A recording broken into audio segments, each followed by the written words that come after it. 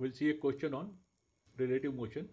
The question is shown. It says that a man takes half time in rowing a certain distance downstream than upstream.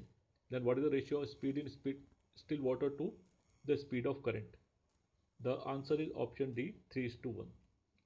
So we'll understand the question. This is flow of water, and when the person is covering distance d, time required is t by 2, as compared to if he is going in this direction covering same distance and time is t. So this is one aspect, and other aspect is the question is basically what is the ratio of speed of boat to speed of current. So we'll see the solution. Now suppose that this is water stream. So this side will be called downstream and this side will be called upstream. And in the question they are asking about still water and current, so I have actually equated them here. Downstream will be still water side and current will be upstream side.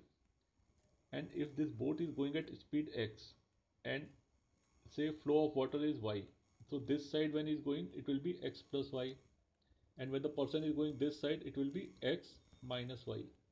So these are the concepts we'll use in the solution. Now let's assume that the speed of rowing in still water is x and speed of current is y, and d is the distance and t is the time. So when boat is going downstream, so the speed will be x plus y. Now we know that speed is equal to distance upon time. So x plus y will be equal to d divided by t upon 2 because it is taking half the time.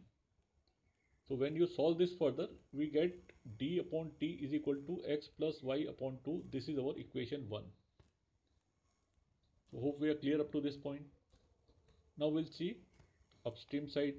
Upstream side it is x minus y and same formula, speed is equal to distance upon time. So here it will be equal to d upon t. So this becomes our equation 2. Now we got two values of d upon t.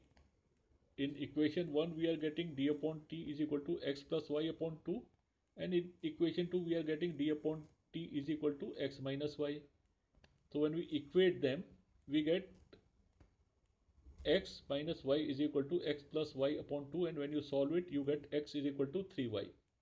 That means ratio of speed of the boat to speed of current is 3:1. So this is the answer. See the answer yourself.